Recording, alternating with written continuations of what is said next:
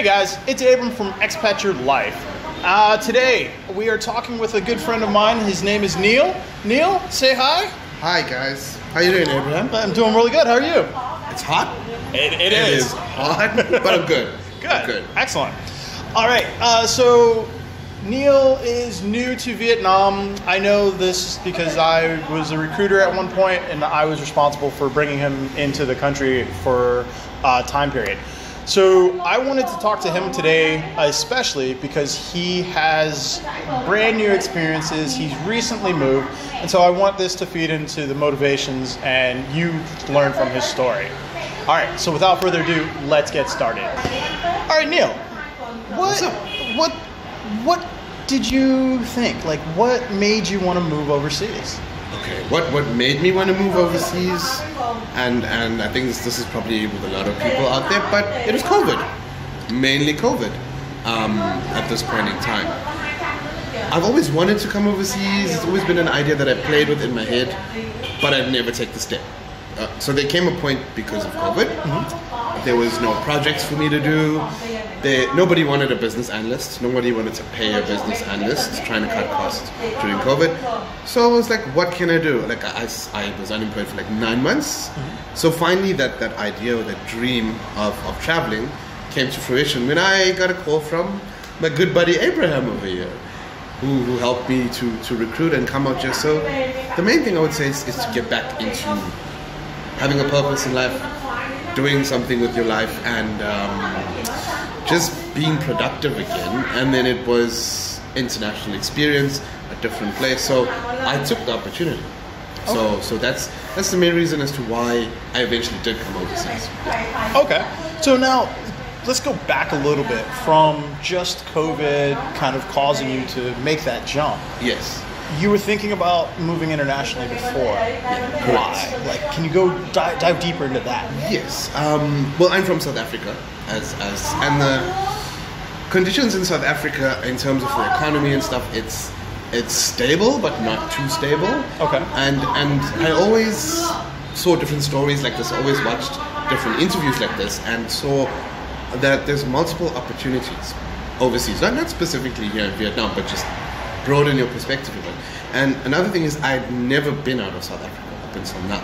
So to go back a bit, that's one of the things. Number one was to see different places, the world's a big place. To learn about different cultures as well. I like to talk. I like to talk to people. I like to learn about people and their culture. I'm very open-minded. So at one point also, even after I graduated and started working in South Africa, I was getting a bit bored. Things were getting a bit mundane. It was sort of like autopilot mode, you know? So then, coming overseas would be a different challenge, a different experience, a different challenge. So that's why I played with the idea in my head. And then, as you just said, COVID gave me that final push. Okay. Yeah. All right. Excellent. Now, how long have you left your home? How long have you been away from your home country?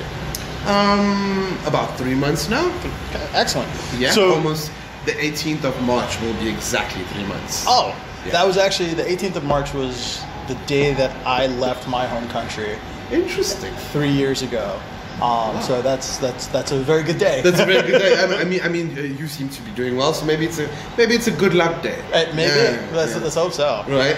All right. Perfect. So you made that move. You had the motivation, and you wanted to see other parts of the world and see other cultures and meet new people. Right. All right. And you did it. You finally made that step.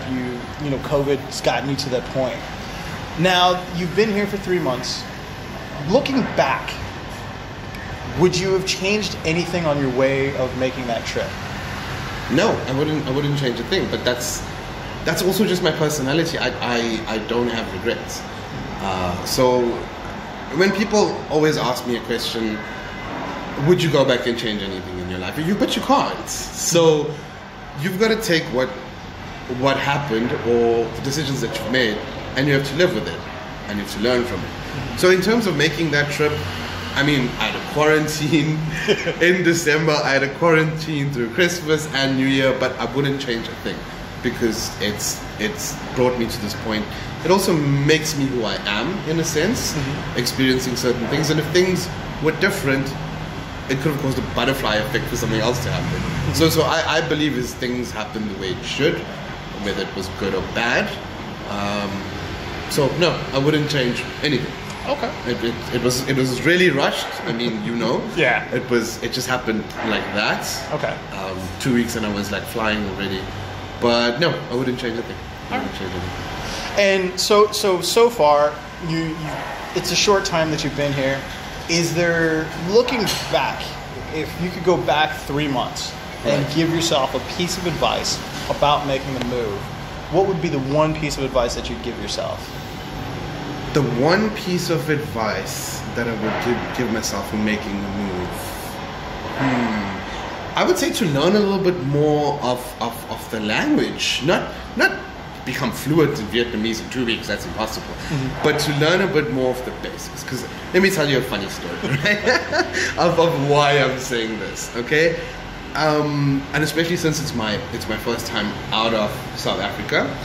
So even, going on Google Maps and stuff and looking for something, it's different to doing that in an English-speaking country like South Africa. So what happened was we quarantined for 2 weeks. Then we had to fly from Hanoi back to Ho Chi Minh City, and it was with one of the guys that flew over with me, Marcus. And so it was like, our flight was like, I think 5:30 in the morning. We were awake, ready on time, get a grab on the way to the airport, and he took us to the wrong terminal. But the distance between, it's not like it's just a quick walk to the other terminal. He took us to the international terminal. We had to obviously be at the domestic terminal. And now that's a 1 kilometer walk. It's 5:30 in the morning. It's saying 10 minutes to get a new grab. So the thing is though, why I say learn a bit of the basics about the language and learn where you're going, exactly where you need to be. Because we missed that flight. Oh man. Yeah, that's the kicker of the story. We missed that flight and now we're stressing out. We had to contact Nan and the company and booked the next flight. So it was a bit chaotic, but I think that I could have did better preparation to overcome the language barrier. Because obviously our driver at the same time didn't speak a word of English. And when he dropped us off at the terminal, I'm like, it looks a bit quiet here. So we had to take 15 minutes to go in, find someone who could finally communicate with us to say, hey, you're at the wrong terminal. The other one's like a kilometer down there, right? And I look at the time, and it's like 5 minutes for boarding to close. And then I look at trying to get another grab, it says 10. You understand? Yeah. The whole thing. Yeah. So the one piece of advice I would say, especially in the beginning, prepare a bit more. Looking at the destinations that you're going to and where you need to be, because the language barrier is a challenge. Okay. But I could have overcame it if I prepared a bit more. But like I said before, no regrets. It's a story to tell. Yeah. Yes. All right. And before coming, you saying prepare the language, but before coming to Vietnam, what did you know about Vietnam? It's hot. I knew it's hot. I knew that it's a very beautiful country in terms of the rice fields and the places to go and see. The floating markets apparently is here as well. I'll be honest with you. I just was looking at this as an opportunity to start my world travel. So some people may watch this video and be like, you didn't know nothing about. I'll be honest, I didn't know too much about Vietnam, right? But I have an aunt as well, an aunt that lives in Hong Kong, and she's been to Vietnam multiple times, and she said it's pretty good. So I just went off that, and I went off the fact that I want to learn about new cultures. So I don't know too much about Vietnam, to be honest, but now I know more than I did 3 months ago. So that's to answer your question. I came here to get out of that shell. Okay. Yeah. Excellent. So you came here to broaden yourself, get more experiences, gain new knowledge about a new culture. Right. So now you've been here for 3 months. You've gotten your feet on the ground. I assume you're pretty settled. Yeah. Okay. Now I know where I'm going. Now you know where you're going. Now the question is, what do you see in the next 6 months as far as journeys and trips and travel? What do you want to do in those next 6 months? Okay, in the next 6 months, I'm here as an English teacher. So, I mean, the number one priority to me is better myself in that sense. Because it's the first time I'm a teacher. Anyway, I've never taught before. Like, I think I've told you before, I'm a business analyst. So this is all new to me. So the first thing is to learn as much as I can from experienced people and experienced teachers like yourself, and sort of get better in that. And in terms of the travel and tourism, I want to plan a trip to Da Nang for like a weekend at some point, and in the next 6 months I want to go to. There's a famous theme park, isn't there? That's like 2 hours out of Ho Chi Minh City. Maybe, I'm not sure. I know there is. Which theme park are you talking about? I don't know what it's called, but I did see stuff on the internet about it. So okay. I want to actually visit some of the smaller villages. I just don't know which one yet, because in the city it's chaotic quite a bit. So within the next 6 months there will be a time when I will want to take a short vacation and sort of slow things down a bit and go somewhere where it's sort of a bit chilled for a few days and learn about how things work there and learn a bit more about the culture itself. Like I said, I sucked at history in school, so I want to learn more as well in the next 6 months, watch a few documentaries about Vietnam now that I'm here. Okay. So that's the plan going forward. Now, with the documentaries that you plan on watching, do you plan on visiting the locations where the documentaries were filmed or where they took place? Yeah. Okay. Well, at the moment I haven't really watched any documentaries yet, so I don't know any places, but I'm sure there's places within Ho Chi Minh City. So, look, my plan is on every weekend to at least watch something. Maybe it's an episode of something, maybe it's an hour long. Apparently there is a very good documentary on Netflix, I think. And then after that, go to these places to actually see where it actually all happened. Or some of the, some of the stuff that was used during those time periods that's still preserved today. A museum, sort of. Okay. Yeah. Excellent. So, now you're talking about documentaries. You're talking about that's going to help you within Vietnam. Now let's go back a little bit.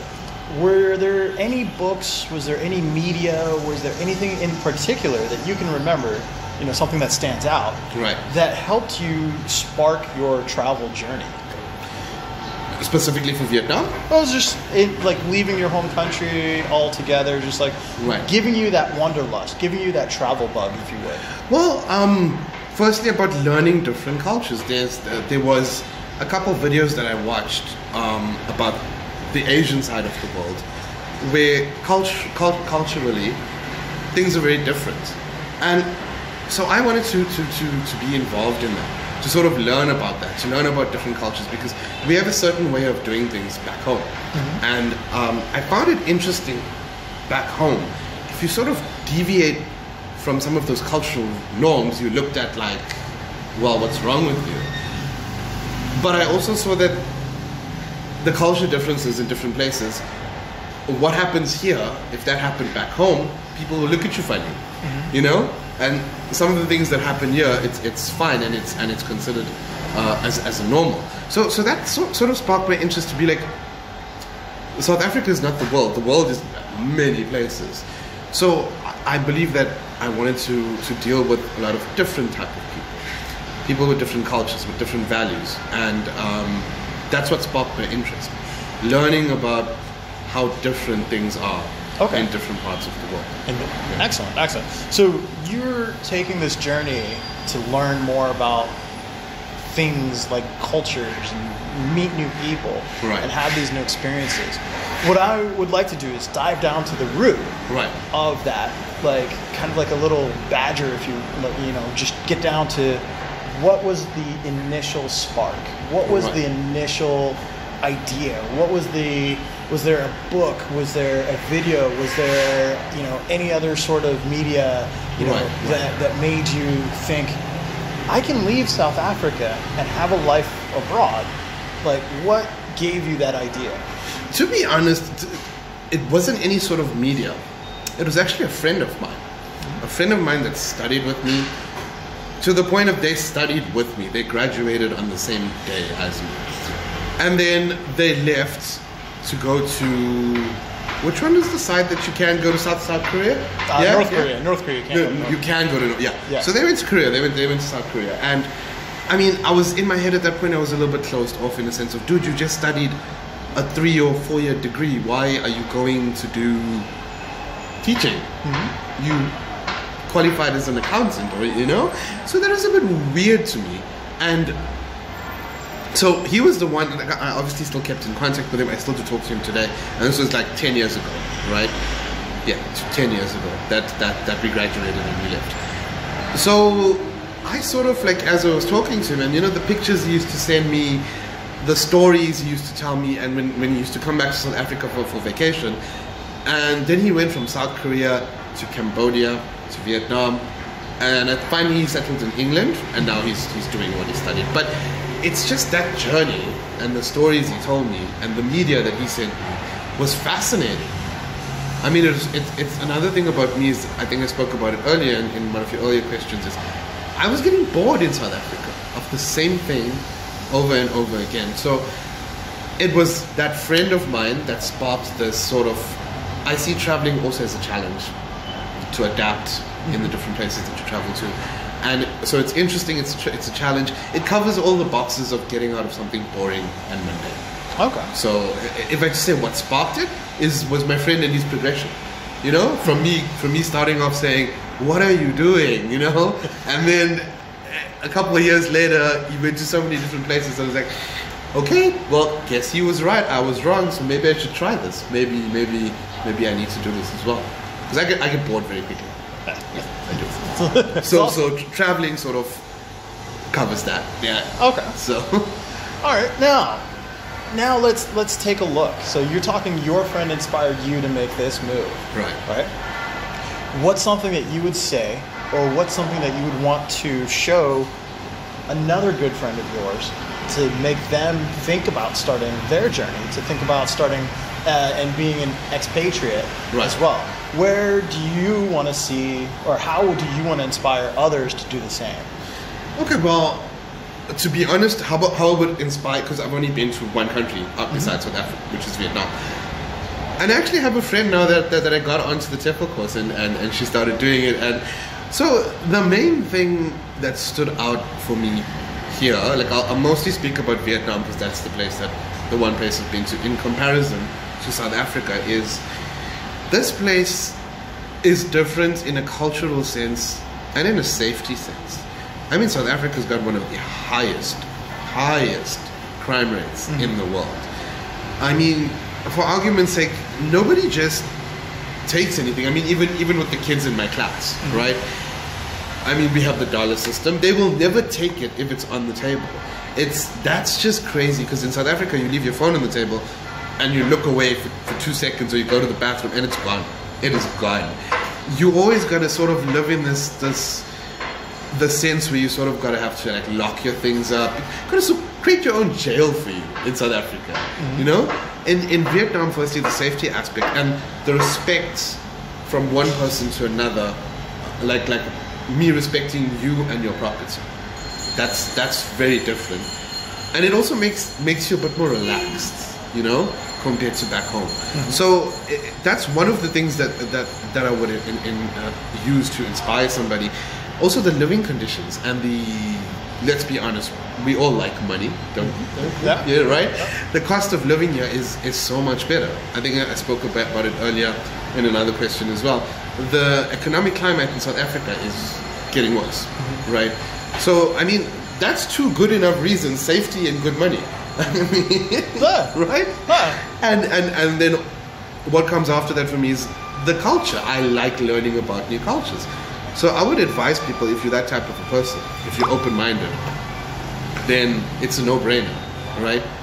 If you're that type of person seeking adventure, seeking something new, seeking to learn about something, then that's what I would use as inspiration. So it's the cost of living, the safety, and the cultural differences. Excellent. So, we've talked about your inspirations and everything. Now, Well- I'm going to ask you, this is going to be a two-part question. One is going to be, what's the best experience that you've had in the last 3 months? And the next is going to be, what's the worst experience that you've had in the last 3 months? Okay. The best experience I've had is some of the food here, man. Some of the food is amazing. And okay, I know you said in the last, it's like an experience that goes over a period of time, but I've lost a lot of weight. Mm-hmm. That's the best thing. It's because of the food here as well. I'm pretty sure it is because of the food. I've been eating a lot of Vietnamese food, and the best thing about it is it tastes so good. It tastes good, and it's healthy for you, mm-hmm. you know? So that would sum it up. The best experience has been the food. And I can give you a second experience is just personally where I work. It's sort of like we are a family, mm-hmm. you know, the way we treat each other, the way I see the way they treat each other as well. I just feel welcome there. It's almost like the culture is a very welcoming culture. And I also experience that where I live in the apartment and like the place I frequently eat at. So in terms of that, the best experience has been the weight loss and the different people, okay. and people welcoming me as an expat, as a foreigner. I'd say the worst experience was when I missed that flight. That was it, because at that point I was stressing out. So was Marcus, my friend that was with me, because we were like, what is the company going to say? What are they, you know? That was. And it was just a combination of feeling like, damn it, I should have did better research. I should have made sure. It was just at that moment, trying to communicate with the driver mm-hmm. and knowing that the clock is ticking for. It was just overall pretty stressful at that point. It was very easily resolvable after that, but at that moment, it was like, yeah, so because nothing has been worse than that. But that's because the people here have also made me realize that everything is solvable. Okay. Yeah. Excellent. So now you've had these experiences in the last 3 months. You've seen the pros and cons versus living in your home country. Right. And we've kind of addressed those already. What I want to do now is see where you want your journey to take you. Right. Like we talked about your friend, and he said that he moved to many different countries and ended up in England. What do you see in your near future? Let's take it out to like the next 5 years or so. Okay, well, teaching is pretty new for me, so it's different. Mm-hmm. I'm still learning. So, firstly, I want to, as also I answered in the previous question, I want to become a better teacher. I mean, I do believe teaching is fulfilling because you are helping someone develop a skill, right? It's something that they can go out in the world and use, and maybe have some experiences that I have. Maybe they're going to go to a different country, and because of the fact that I taught them English, they would find it easier to communicate somewhere. Mm-hmm. So that makes me feel better. But I would say the plan is, and this is just for now how I see it, is I wanna be in Vietnam for about a year and a half, maybe 2 years, because I really like the company I'm working for, right? Mm-hmm. So, and then I'm not sure after that. I love Canada. That's probably where I would like to go next. Maybe like 2023. That's sort of the goal. But the thing is, the plan could change. I'm literally only out of my country for 3 months. So who knows, I might love it here and be like, don't worry about Canada. I might move to Japan. But I'm also, I'm a very big Japanese fan. Just of the Japanese, from what I see, you know, the Japanese culture, the video games, the anime, that type of style. So it's open-minded. I do have a plan, and I'm looking at Canada in the long run. But between Vietnam and then Canada, I'm not sure. I'll fit it in as I go. Okay. Yeah. And then, do you have plans on returning back to your home country to live? Just to visit. Just to visit. I doubt that I'll ever move back there to live back there. I don't think so. To be quite honest. If there'll be a country that I'd settle in, it'll most likely be Canada. Mm-hmm. But yeah, I'll go on vacation, visit the family, but not to move back there now. Okay, excellent. So we've already kind of touched on the reasons why, right. So we won't go back into that. What I want to do next is I kind of want to open it up for you. Right. The audience is yours. You can check out the camera. Anything that you want to say, it's yours to say. Okay. Well, firstly, I'd like to thank Abraham for the time and for listening to my story. The one thing that I think I would like to say is, guys, if you have a dream to leave your country, and if there's any South Africans out there, when you're in South Africa, you sort of get stuck in this mindset that this is how things are, and this is how it's done, and this is where I'm stuck. I just want to be here to tell you that you are not stuck. I thought that way for a very long time. I mean, I'm 33 years old, and this is when I decided to leave the country. Up to this point, and based on the last 3 months, I would say it's probably the best decision I've made in my life. So I'm here to tell you, if that's what you want to do, you can do it. Just get on it and start working towards it. I mean, I literally moved in 2 weeks, and Abraham helped me as well. So I would say, guys, get out there, follow your dreams, and be more open-minded. That's it. All right. All right. Well, that's it for today's episode. I hope that you like it. If you did like it, hit the like button for us, subscribe, and look forward to having more of these videos every week. I'm going to bring you stories from a lot of different expats, different stories, different backgrounds. This way it can help inspire and motivate you to make that move. Until the next time, expat your life. See you later.